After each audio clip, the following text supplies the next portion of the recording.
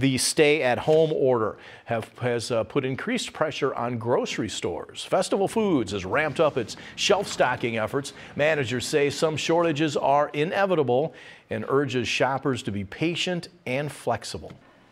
It is safe to shop here. We are going to have the majority of the things on your list. You might have to substitute an item or two here, but we'll have the commodity. We might not have Kraft macaroni and cheese that day, but we'll have other types of, we'll have Velveeta or something similar.